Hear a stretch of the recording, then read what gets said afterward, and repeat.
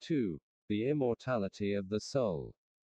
In the preceding it was pointed out that physical death is the separation of body and soul and marks the end of our present physical existence. It necessarily involves and results in the decomposition of the body. It marks the end of our present life and the end of the natural body. But now the question arises, what becomes of the soul? Does physical death bring its life to a close, or does it continue to exist and live on after death? It has always been the firm conviction of the Church of Jesus Christ that the soul continues to live even after its separation from the body. This doctrine of the immortality of the soul calls for brief consideration at this point. The different connotations of the term immortality. In a discussion of the doctrine of immortality, it should be borne in mind that the term immortality is not always used in the same sense. There are certain distinctions that are quite essential in order to prevent confusion. 1. In the most absolute sense of the word, immortality is ascribed only to God. Paul speaks of him in I Tim. 6:15-16 as the blessed and only potentate, the King of kings, the Lord of lords, who only hath immortality. This does not mean that none of his creatures are immortal in any sense of the word. Understood in that unrestricted sense, this word of Paul would also teach that the angels are not immortal, and this is certainly not the intention of the apostle.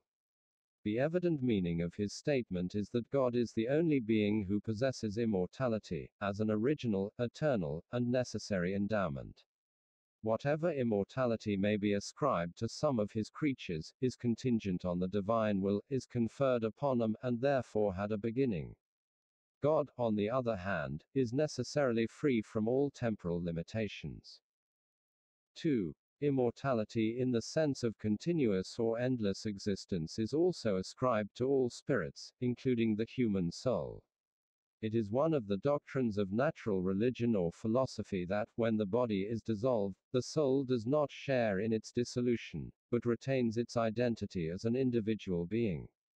This idea of the immortality of the soul is in perfect harmony with what the Bible teaches about man, but the Bible, religion, and theology are not primarily interested in this purely quantitative and colorless immortality, the bare continued existence of the soul.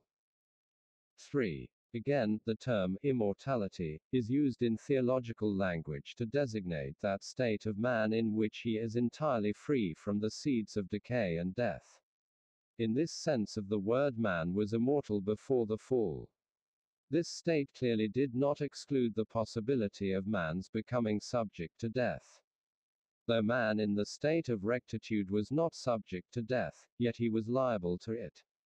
It was entirely possible that through sin he would become subject to the law of death, and as a matter of fact he did fall a victim to it. 4. Finally, the word immortality designates, especially in eschatological language, that state of man in which he is impervious to death and cannot possibly become its prey. Man was not immortal in this highest sense of the word in virtue of his creation, even though he was created in the image of God. This immortality would have resulted if Adam had complied with the condition of the covenant of works, but can now only result from the work of redemption as it is completed in the consummation. B. Testimony of general revelation to the immortality of the soul. The question of Job, if a man die, shall he live again? Job 14:14 is one of perennial interest. And with it the question constantly recurs, whether the dead still live. The answer to this question has practically always been an affirmative one. Though evolutionists cannot admit that faith in the immortality of the soul is an original endowment of man, yet it cannot be denied that this faith is all but universal, and is found even in the lowest forms of religion. Under the influence of materialism, many have been inclined to doubt and even to deny the future life of man. Yet this negative attitude is not the prevailing one. In a recent symposium on immortality, containing the views of about 100 representative men, the opinions are practically unanimous in favor of a future life. The historical and philosophical arguments for the immortality of the soul are not absolutely conclusive, but certainly are important testimonies to the continued personal and conscious existence of man. They are the following. 1. The historical argument. The consensus gentium is just as strong in connection with the immortality of the soul, as it is with reference to the existence of God.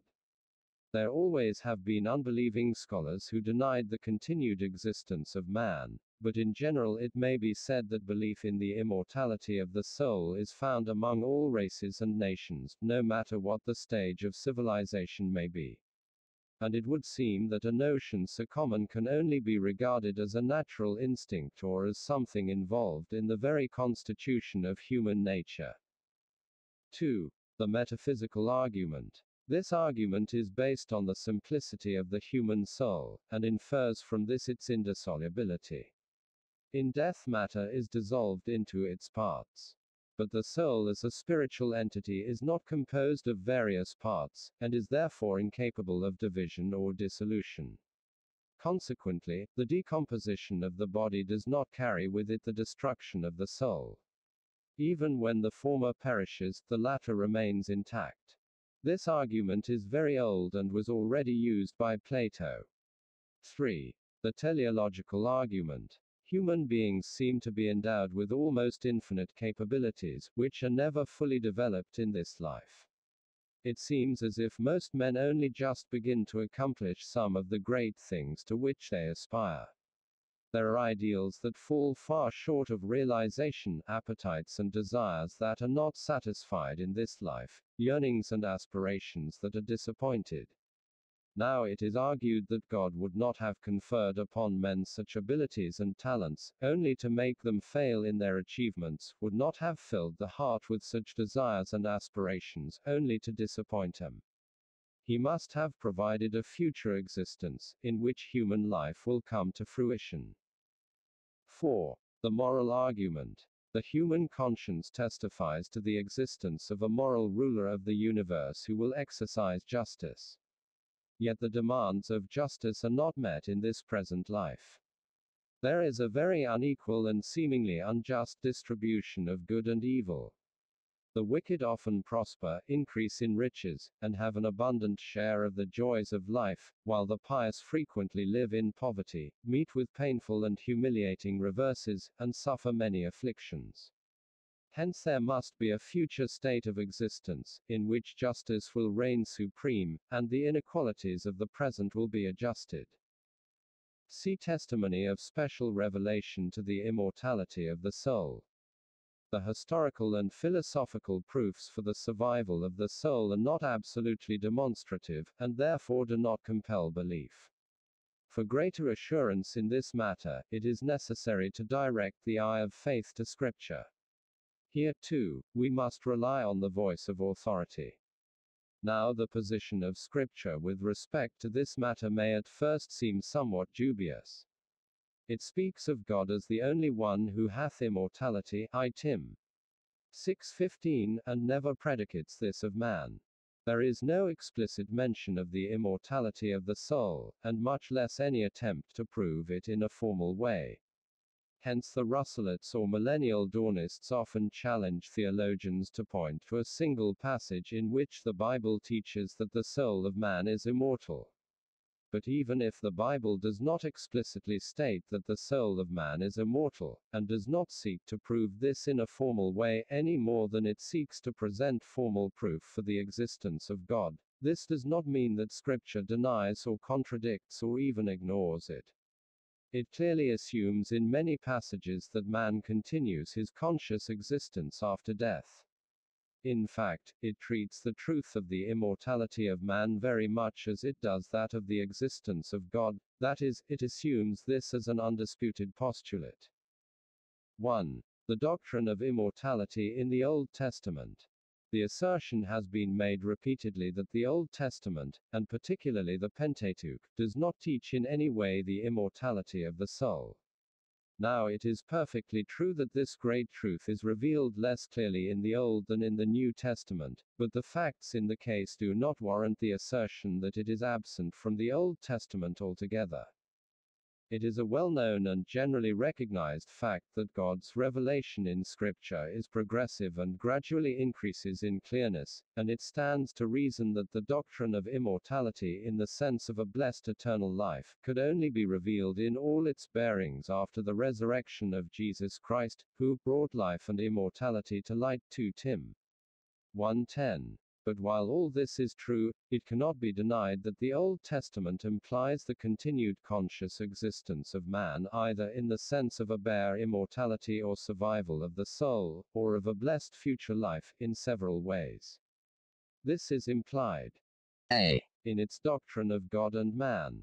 The very root of Israel's hope of immortality was found in its belief in God as its creator and redeemer, its covenant God, who would never fail them. He was to them the living, the eternal, the faithful God, in whose fellowship they found joy, life, peace, and perfect satisfaction.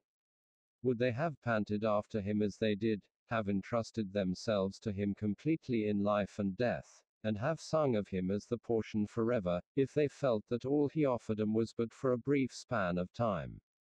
How could they derive real comfort from the promised redemption of God, if they regarded death as the end of their existence? Moreover, the Old Testament represents man as created in the image of God, created for life and not for mortality. In distinction from the brute, he possesses a life that transcends time and already contains within itself a pledge of immortality. He is made for communion with God, is but little lower than the angels, and God has set eternity in his heart. ECCL 3:11. B. In its doctrine of Sheol. We are taught in the Old Testament that the dead descend into Sheol. The discussion of this doctrine belongs to the following chapter. But whatever may be the proper interpretation of the Old Testament Sheol, and whatever may be said of the condition of those who have descended into it, this is certainly represented as a state of more or less conscious existence, though not one of bliss.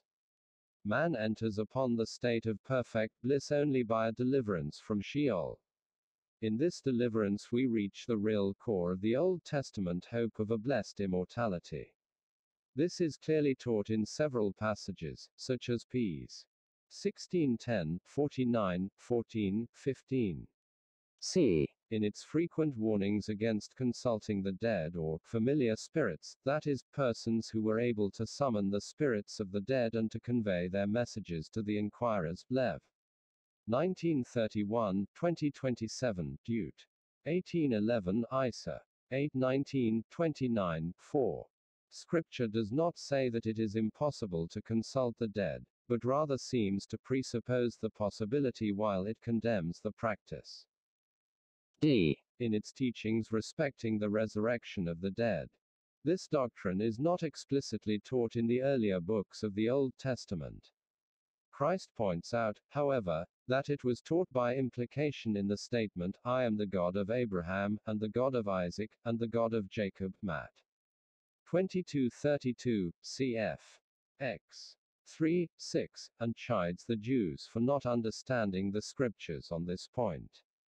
Moreover, the doctrine of the resurrection is explicitly taught in such passages as Job 19:23-27, ps. 16, 9-11, 17:15, 49, 15, 73, 24, Isa. 26:19, Dan. 12:2. E. In certain striking Old Testament passages which speak of the believer's enjoyment in communion with God after death. These are in the main identical with the passages referred to in the preceding, namely, Job 19:25-27, ps. 16, 9-11, 17:15, 73, 23, 24, 26. They breathe the confident expectation of pleasures in the presence of Jehovah.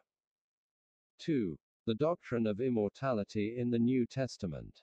In the New Testament, after Christ has brought life and immortality to light, the proofs naturally multiply. The passages that contain these may again be divided into various classes, as referring a. to the survival of the soul.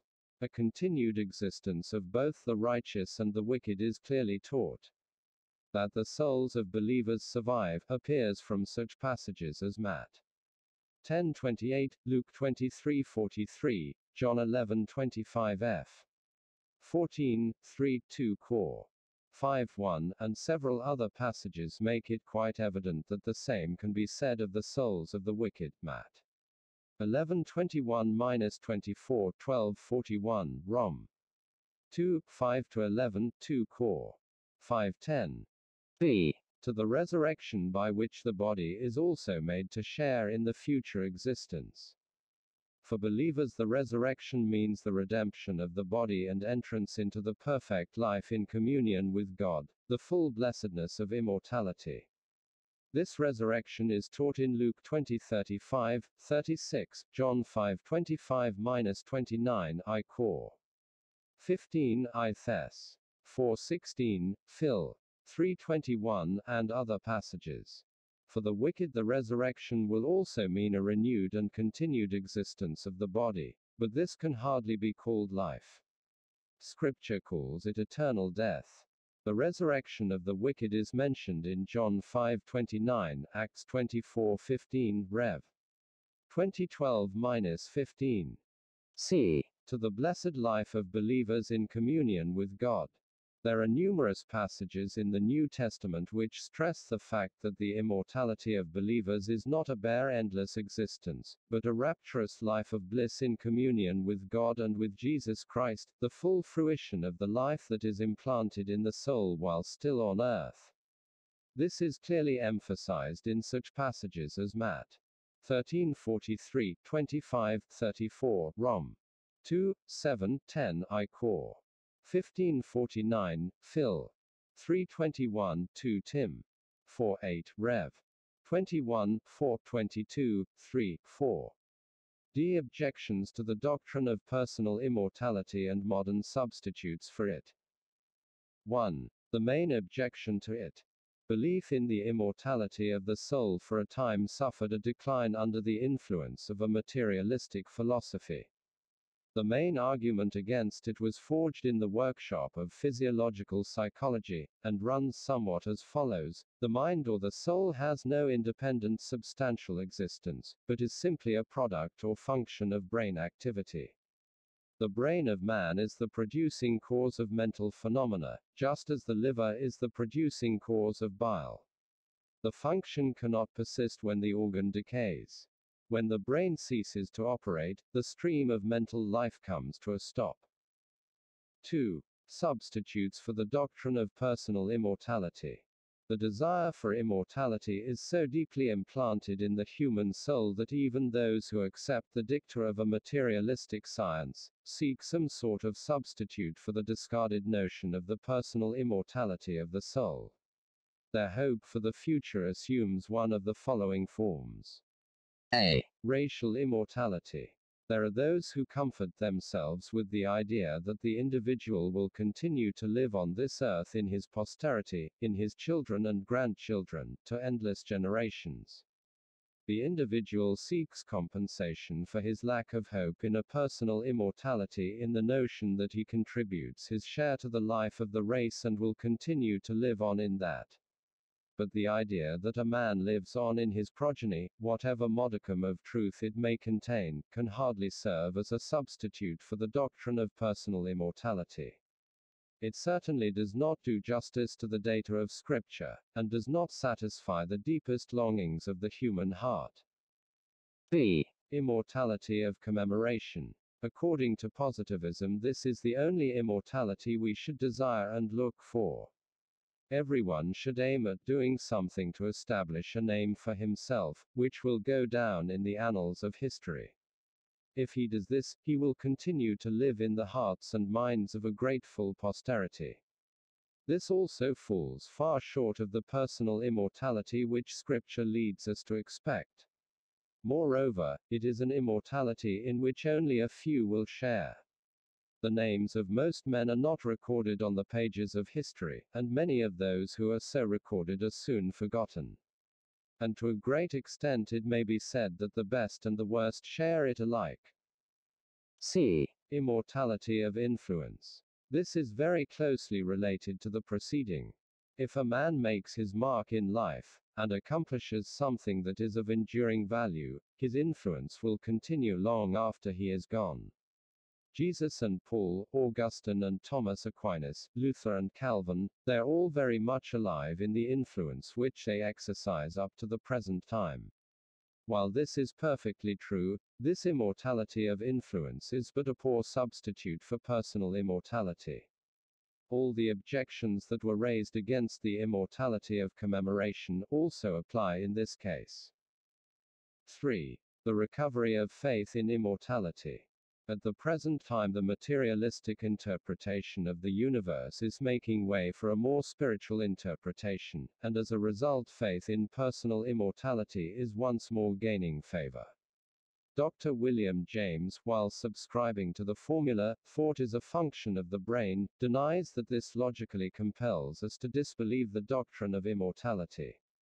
He maintains that this conclusion of the scientists is based on the mistaken notion that the function of which the formula speaks is necessarily a productive function, and points out that it may also be a permissive or transmissive function. The brain may merely transmit, and in the transmission color, thought, just as a colored glass, a prism, or a refracting lens, may transmit light and at the same time determine its color and direction. The light exists independent of the glass or lens, so thought also exists independent of the brain. He comes to the conclusion that one can, in strict logic, believe in immortality. Some evolutionists now base the doctrine of conditional immortality on the struggle for existence. And such scientists as William James, Sir Oliver Lodge, and James H. Hislop attach great significance to reputed communications with the dead. On the basis of psychic phenomena, the first was inclined to believe in immortality, while the other two embraced it as an established fact. Questions for further study. Is the doctrine of immortality found in the Pentateuch? What accounts for the comparative scarcity of proofs for it in the Old Testament? On what did Plato base his belief in the immortality of the soul? How did Kant judge of the usual natural arguments for the doctrine of immortality? Is there any place for belief in personal immortality in either materialism or pantheism? Why does the doctrine of so-called social immortality fail to satisfy? Is the immortality of the soul in the philosophical sense the same as eternal life? How should we judge of the reputed spiritualistic communications with the dead? Literature, Bavinck, Berkhof. Dogm. IV pp. 645 to 655, Kuiper, Dict. Dogm. De Consummation Circuli, pp. 3 to 24, Hodge, Sist. Theol. 3, pp. 713 to 730, Dabney, Sist. And Pollum. Theol. pp. 817 to 823, Dick, Lect. On Theol. Lectures LXXX, LXXXI, Lytton, Intrad. To Dogm. Theol. pp. 535 to 548, Hegel, Do the Dead Still Live, Dahl, Life After Death, pp. 59 to 84, Salmond, Christian Doctrine of Immortality, cf. Index, Mackintosh, Immortality and the Future, pp. 164 to 179, Brown, The Christian Hope, cf. Index, Randall, The New Light on Immortality, Mackintosh, Theology as an Empirical Science, pp. 72 to 80, Althaus, Die letzten Dinge, pp. 1 to 76, A. G. James, Personal Immortality, pp. 19 to 52, Rimmer, The Evidences for Immortality, Lawton, The Drama of Life After Death, Addison, Life Beyond Death, pp. 3 to 132.